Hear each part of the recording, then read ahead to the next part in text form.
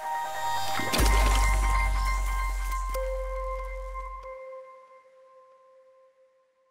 الله الرحمن الرحيم الحمد لله والصلاة والسلام على سيدنا محمد سيد الأولين والآخرين وعلى آله وصحبه أجمعين. Assalamu alaikum everybody. So alhamdulillah, as we, those of you who attended the course at the knowledge retreat the last few days, one of the qualities of Allah subhanahu wa ta'ala that we talked about was His knowledge. وَكَوْنُهُ عَالِمًا. And we know that His knowledge is something which is transcendent, is all-encompassing, has no weaknesses, has no shortcomings. As Allah subhanahu wa ta'ala says in the Quran, إِنَّ اللَّهَ لَا يَخْفَى عَلَيْهِ شَيْءٌ فِي الْأَرْضِ وَلَا فِي السَّمَاءِ. That nothing is hidden from Allah subhanahu wa ta'ala. And as Allah subhanahu wa ta'ala mentions in the Quran, وَهُوَ مَعَكُمْ أَيْنَمَا كُنْتُمْ. Allah is with you wherever you are by His knowledge. Having a relationship with the knowledge of Allah subhanahu wa ta'ala really allows us to scaffold our faith in a number of very powerful ways. Number one, when I understand that Allah subhanahu wa ta'ala's knowledge encompasses everything and is completely aware of everything I do, it's going to help me stay away from sin. That's why one of our teachers used to say, مِن ثَمَرَاتِ مَعْرِفَةِ الْوُجُودِ تَرْكِ الذُّنُوبِ. You know, knowing that Allah is there, the fruit of that will cause you to stay away from evil.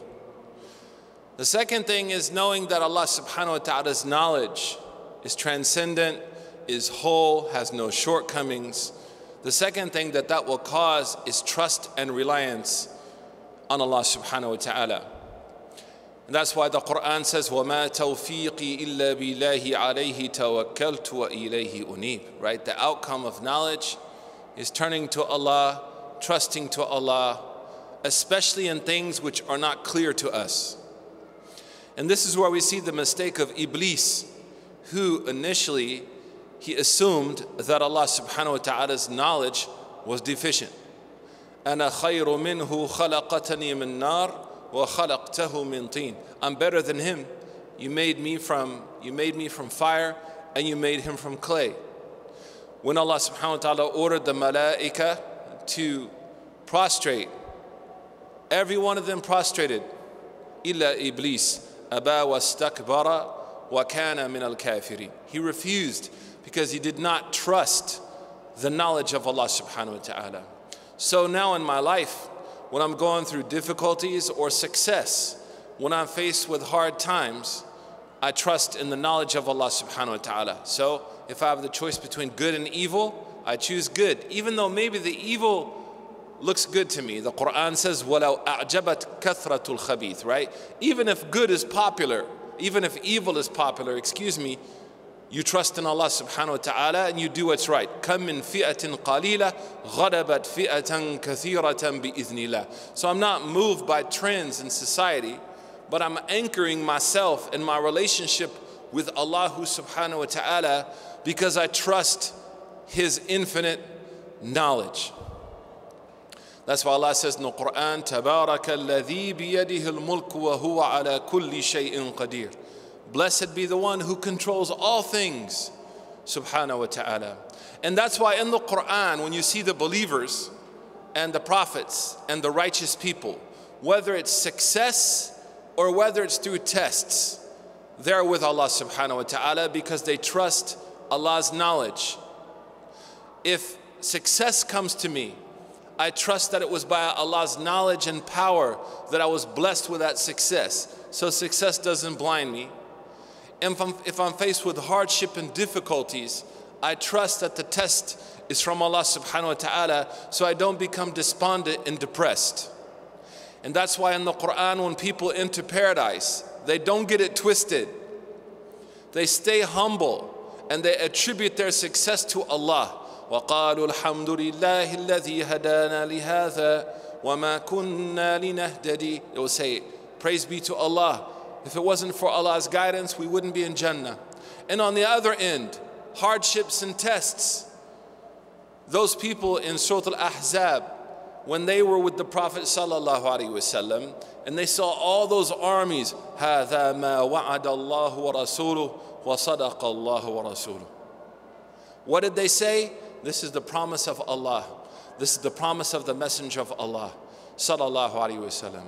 So the signs of someone who really understands the attribute of Allah, Alim and Hakim, is that they're going to be tranquil. They are not going to be moved by the trends of this life. They're going to be with Allah subhanahu wa ta'ala. And whether it's good or bad, as Sheikh Lubna mentioned, they're with Allah. That's why Sayyidina Ali radiallahu anhu used to say, لا تفرح بالغنى ولا تقنط بالفقر. Sayyidina Ali used to say, like, don't be happy if you're rich and don't get sad if you're poor. Everything is from Allah subhanahu wa ta'ala. The second outcome of someone who understands the knowledge of Allah subhanahu wa ta'ala is that they're going to leave sin, as I mentioned earlier, because sin is based on a choice.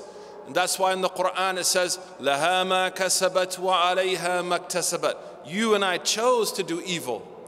So in the face of that choice between good and evil, if I trust in the knowledge of Allah subhanahu wa ta'ala, I'm not going to allow my heart to be swerved by anything else, because I'm clear in what Allah subhanahu wa ta'ala has taught me.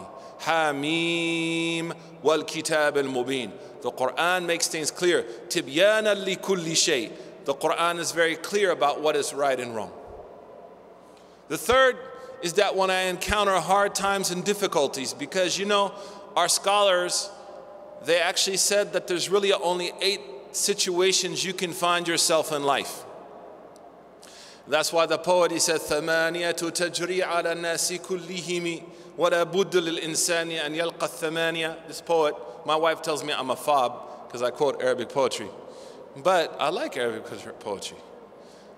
But this poet, he said there are 8 situations that human beings will always find themselves in. حُزْنٌ وَفَرْحٌ. The first is sadness or happiness. If I trust Allah's knowledge in the face of sadness, even though it's harmful and it hurts me and it's difficult, I know that there's wisdom in it. And that's why the Prophet ﷺ, when he lost Sayyidina Ibrahim, his son, he cried. He was moved emotionally, but he didn't say anything against Allah's qada.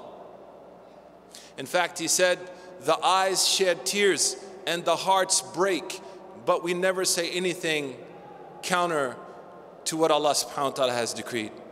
And often, sometimes we tell people very irresponsible things. We tell them, like, you can't be sad, you shouldn't be emotional, you know, you shouldn't be moved if you're watching cute cat videos on Instagram or whatever, you know, and your heart is breaking. But we see Sayyidah Fatima alayha salam, the daughter of Sayyidina Muhammad sallallahu alaihi wasallam, in the sound narration, when the Prophet died sallallahu alaihi wasallam, she wept, she cried. She even said to the Sahaba, how can you put dirt on the body of the Messenger of Allah? And nobody rebuked her for this. But she didn't say anything against Allah's plan. So in the face of sadness, it's okay to react emotionally, it's okay to be moved, but if I believe in Allah's knowledge, I'm not going to say anything against His plan. In the case of happiness, I understand كُلُّ مِنْ عِنْدِ اللَّهِ وَمَا رَمَيْتَ إِذْ رَمَيْتَ وَلَكِنَّ اللَّهَ رَمَى. Nothing came from me. The success isn't from me. The success, وَاللَّهُ عَلَى كُلِّ شَيْءٍ قَدِيرٍ, is from Allah. إِنَّا فَتَحْنَا لَكَ فَتْحًا مُبِينًا. So if I believe in Allah's knowledge, I won't get arrogant. The other 2 that he said after فرحًا وحزن واجتماع وفرقة, the other 2 things that happen in our lives is we gather and we're separated, either by death or by distance. And the etiquette of gathering to one another, with one another, for someone who believes in the knowledge of Allah, is to have the adab of sahbah, is to be a sincere friend and to be an honest person. And when I split with someone, also to have adab and belief in the knowledge of Allah. I don't backbite them when they're not around me.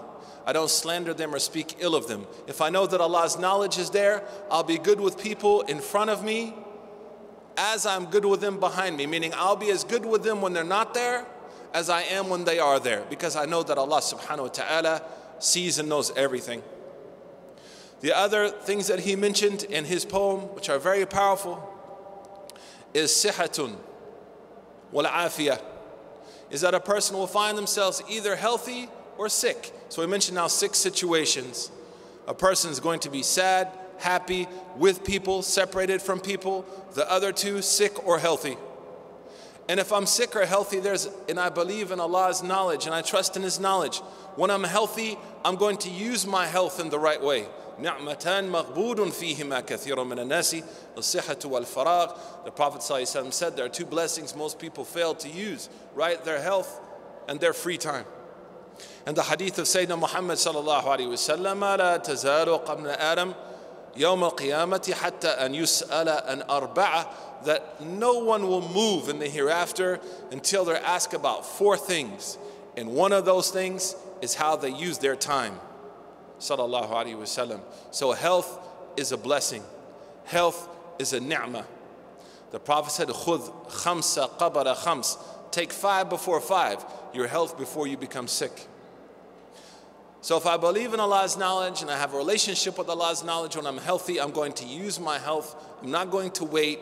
I'm not going to delay. Because one time Hassan al-Basri, he saw a young person. And he said to that young person, man, why don't you do good? He said, you know, I'm going to do good when I get older. He said, you don't know if you're going to get older. If you die tomorrow, you're a senior citizen now. So if I trust in the knowledge of Allah subhanahu wa ta'ala, I know that I don't know the unseen or the future. I do know that one day I will die. So I'm going to act with urgency. My age and my youth is not a liability to be used or an alibi to be used to excuse me from religious responsibility. Don't let shaitan play with your youth, man. And the other one is sickness.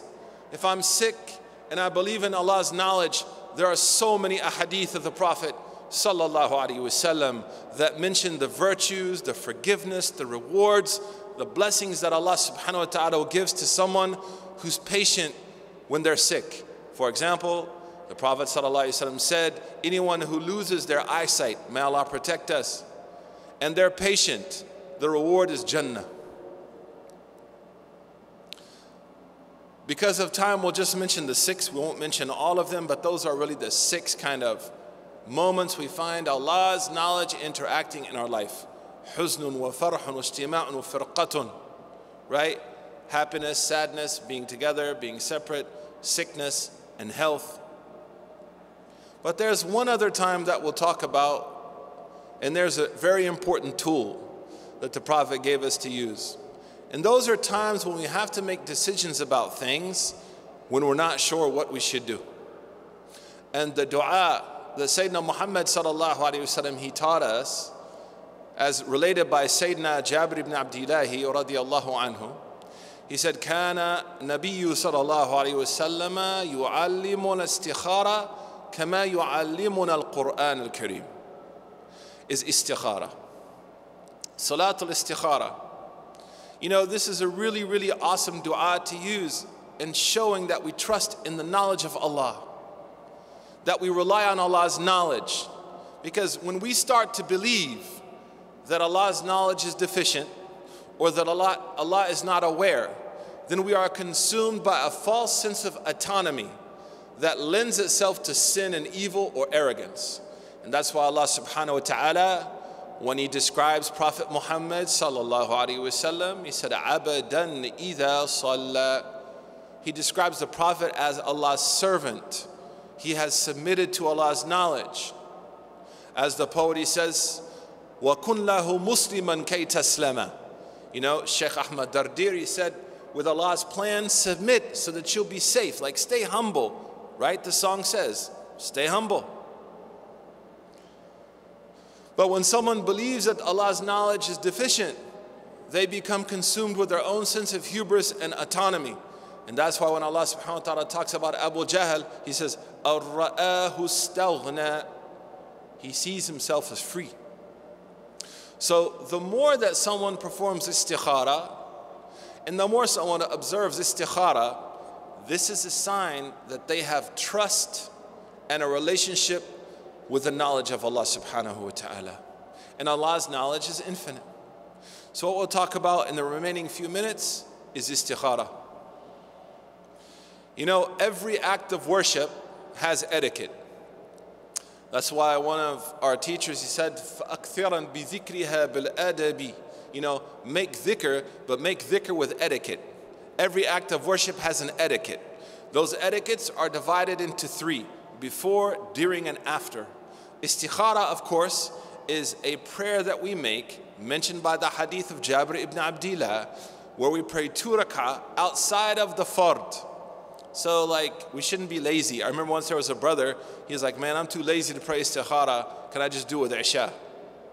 And the sheikh was like, if you're this lazy about it, how can you expect an answer? Like, this is something with Allah subhanahu wa ta'ala. Are you lazy about the new Bugatti? Or are you lazy about going to Sephora? Are you lazy about eating like really good food? Are you lazy about playing ball? But you're lazy about salah. Subhanallah. So Jabir ibn Abdullah, he said that the Prophet used to teach us this prayer. It's a prayer that we use when we're not sure what we want to do. It's a prayer that we outsource the decision to Allah subhanahu wa ta'ala's knowledge. And that's why it's rooted in the sifat of Allah, al-ilm, and the action of Allah, al-alim. How do we pray it? 2 rak'ah outside of the obligatory prayers. Unless you're a menstruating person or you're a woman who's going through postpartum bleeding, in that situation you can just make dua. You can make istikhara without the 2 rak'ah. But in any other circumstance, we should make 2 rak'ah. And then after we finish those 2 rak'ah, we should praise Allah. We should send peace and blessings upon our beloved messenger Muhammad sallallahu alaihi wasallam, and then we make istikhara. The word istikhara is a form of a verb, a noun, istaf'ala. As Ibn Malik said, وَبَعْدُ فَالْفِعْلُ مَا يُحْكِمْ تَصَرُّفَهُ يَحُزْ مِنَ اللُّغَةِ الْأَبْوَابَ وَسُبُلَ. Right, if you understand the secret of the words, the Arabic language opens up to you. So this word, the secret of this word, istikhara, is from the same word as khayr. What does khayr mean? Who knows? Khayr means what? Good. So when I'm saying istikhara, I'm seeking good. That's why when we make a mistake, what do we say? A what? Astaghfir. The same word, astagh. That opening sound, asta, is seeking. So I seek God's pardon. I seek Allah's forgiveness. So astaghfirullah, ay atlub maghfirat Allah. I seek Allah's forgiveness. When I say astakhiru or istikhara, it means in the face of this situation, I seek good from you. I seek your guidance. Imam an-Nawawi, and we'll talk about it later on, he gave some signs when to understand the istikhara has happened. We'll get to it in a second. But the dua, the supplication of istikhara, is super important. For those brothers and sisters who can't say it in Arabic, it's okay to say it in English. The differences in languages, as mentioned in the Quran, are a sign from Allah. And as a young person, you know, istikhara is like really important. I remember when I was 20 years old, I converted, and sometimes, you know, you struggle when you're young to stay away from evil. You know, you sometimes may experience some loneliness. You've got to make a lot of decisions in college. It's like the whole world's about to come down on your head. Wallahi, istikhara is like a great anchor, reminding you that you have this unique, special relationship with Allah subhanahu wa ta'ala. So the dua starts really, really beautifully. He said, after you pray 2 rak'ah, you praise Allah in dua, you send peace and blessings upon Sayyidina Muhammad sallallahu alaihi wasallam and the salihin. Then you start this dua, istikhara. Again, we started today talking about the knowledge of Allah and how our engagement with Allah's knowledge really dictates the level of piety and commitment we have religiously. We talked about how Satan, he doesn't have that, his knowledge, there's fasad in his knowledge, there's corruption in his knowledge, so he gets arrogant. Then we talked about 6 situations where we're going to need Allah's knowledge to keep us strong. Happiness, sadness, being with people, separating from people, sickness and health. And then we talked about times in our life where we've got some things to do, but we're really not sure what we should do. And it's during those times that we go back to the knowledge of Allah subhanahu wa ta'ala and we pray this prayer, the prayer of istikhara, which means asking God to show us what's good. Now, before we start to explain the dua and I finish, I need to make a really super important point. There is no istikhara in the obligations. You know what I mean? Someone's like, should I pray Fajr tomorrow? I don't know, let me pray istikhara. Should I join the MSA? I don't know, let me pray istikhara. There's also no istikhara in the sunnah.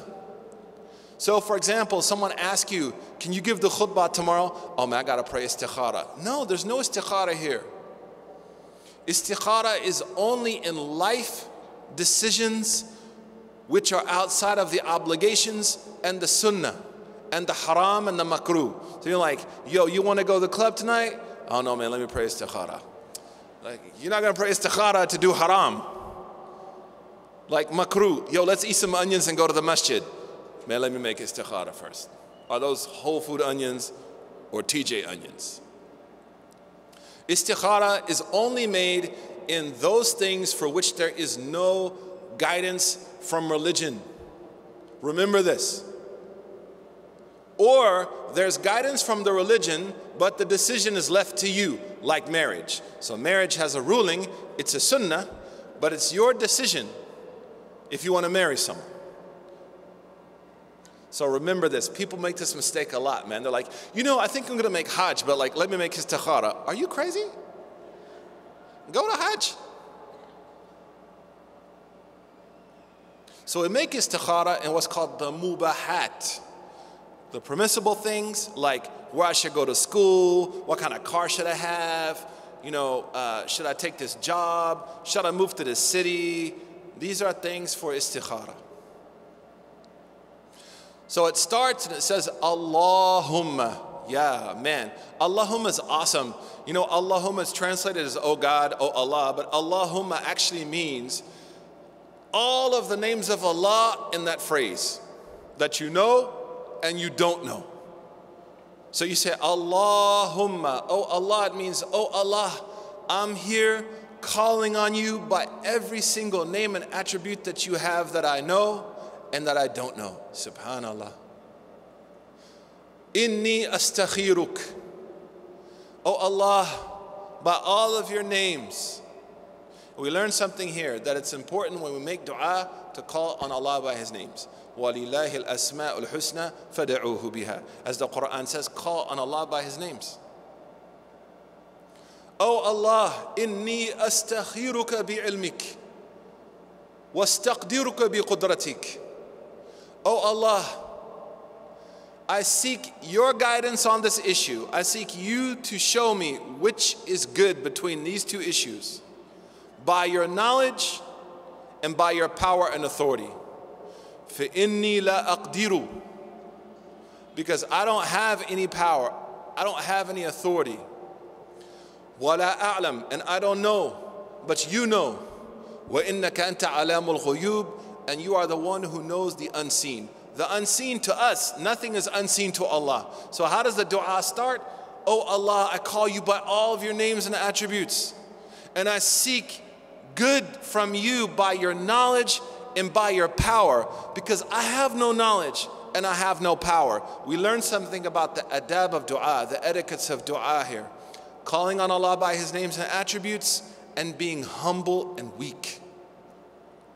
I don't have power, I don't know.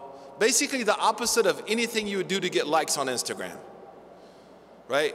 We live in a curated world where we're taught to portray ourselves as being the coolest thing since heat and eat kunafa. Whereas in reality, and this is a problem, if you look at what's going on the online world and on the internet and Snapchat, these are good things also. But you see people competing in a way that constantly presents themselves in ways in which they're really not. Like, we've filtered out everything so much that there's no more reality. Whereas in dua, Allah subhanahu wa ta'ala wants us to be vulnerable, wants us to be humble, and wants us to be honest about who we are. La a'lam wa la aqdir. I don't know. I have no authority. وَإِنَّكَ أَنْتَ عَلَامُ الْغُيُوبِ. You're the one who knows all. And this is one of the secrets of dua, that the more humble we are with Allah, the greater chance our dua, insha'Allah ta'ala, will be accepted. Allahumma, then you say it again to emphasize, and you should be saying it like Allahumma, with humility.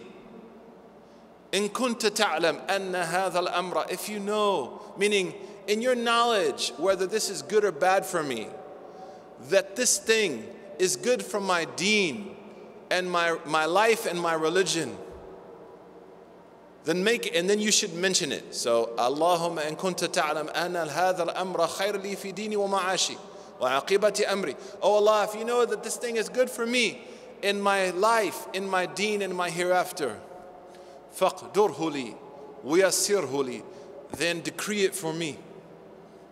And when you say that, you should feel like I have no power to even blink my eyes. I have no power even to take one step. وَمَا رَمَيْتَ إِذْ رَمَيْتَ وَلَكِنَّ اللَّهَ رَمَى. I have no power to do anything. So decree it for me, I beg you, if it's good for these three things. And bless me in it. And you should mention it. إِن كُنْتَ تَعْلَمْ أَنَّ هَذَا الْأَمْرَ. Oh Allah, if this thing is good for me, and then you should say, going to NYU, going to UI, taking a job with the government, marrying Abdul, whatever. And here you have the chance to be honest, and you're begging Allah subhanahu wa ta'ala, you're pleading with Allah that if this is good for me in my life, in my deen, in my hereafter, give it to me. And here we learn something, that anything we do in our life should meet these three criterion. It should be good for our deen, should be good for our dunya, should be good for our hereafter, should be good for our life outside of religion, our religious life, and the hereafter. That's why some people, they confuse the hadith about marriage that says you should marry a woman, also a man, for 4 reasons, right? لِنَصْبِهَا وَلِمَالِهَا وَلِجَمَالِهَا وَلِدِينِهَا, for her family, for his or her wealth, for his or her beauty, and then for his or her deen. Then the Prophet said, "Fakhtar," then choose the one that has religion, may you be blessed. Some people means that you should forget the other 3 and only marry someone for religion. That's not what the hadith means. The hadith means if you can get 1 out of the 4, that's good. If you can get 2 out of the 4, mashallah. If you can get 3 out of the 4, subhanallah. And if you can get 4 out of 4, alhamdulillah. And that's why Sayyidah Khadija, the Prophet didn't need to marry anyone else when he was with her, because she was wealthy, she had a good family, she was beautiful, and she had a great religion, subhanAllah. Same for men. So if you marry Jon Snow and he has no deen, don't blame anyone but yourself. And then the dua continues. وَإِن كُنْتَ تَعْلَمْ أَنَّ هَذَا الْأَمْرَ شَرَّ لِي. And if you know that this affair is bad for me, in my religion, in my life, and in my hereafter, فَاصْرِفْهُ عَنِّي, then keep it away from me, and keep me away from it, and make me content with not having it. That's dua al-istikhara. It's a super important dua. In Egypt, some people, maybe this is going to scare them, we had one sheikh, he used to go to a place called Suq Musta'mala, like used goods. And he was looking for an iron. So he had a choice between 2 irons, and suddenly he was gone. I said, man, where did he go? They said he went to make istikhara. I said, for an iron? Man, I'm horrible. I just make istikhara for like big things. This guy's making it for irons. But often people get it twisted, and they think that there has to be some kind of special sign to tell them what their istikhara is. And oftentimes, I want you to pay attention to this. The expectation of a special sign, specially delivered to you, is a sign that you're selfish. I made istikhara, I'm just waiting on this really awesome dream. It's going to come in 4K, it may even be in 3D. I'm super uber excited. And when the dream comes, I'll tell Sumaya, what my plans are. Meanwhile, Sumaya is waiting,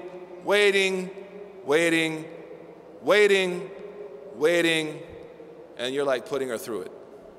Or Abdul, his nails are gone because he's so nervous, but you're waiting on your special 600 pixel dream that's going to look like the movie Avatar. First, the best sign that your istikhara has been answered is that you try and it works. So that's why it's istikhara. You got to put some work into it. So you decide, mashallah, I'm going to take this job. You go and apply. You accept the job. You work there. That's a sign that the istikhara was accepted.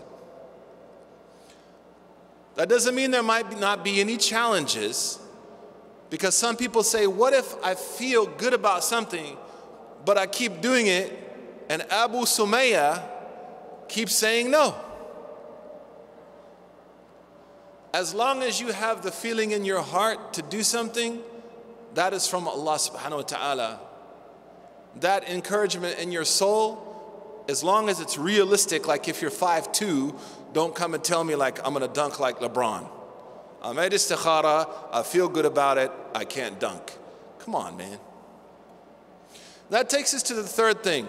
Istikhara should be done within things that are in your sphere of influence, that you have a realistic opportunity to affect. So for example, if I say, you know, I made istikhara, I want to pray Fajr on Pluto tomorrow. That's ridiculous.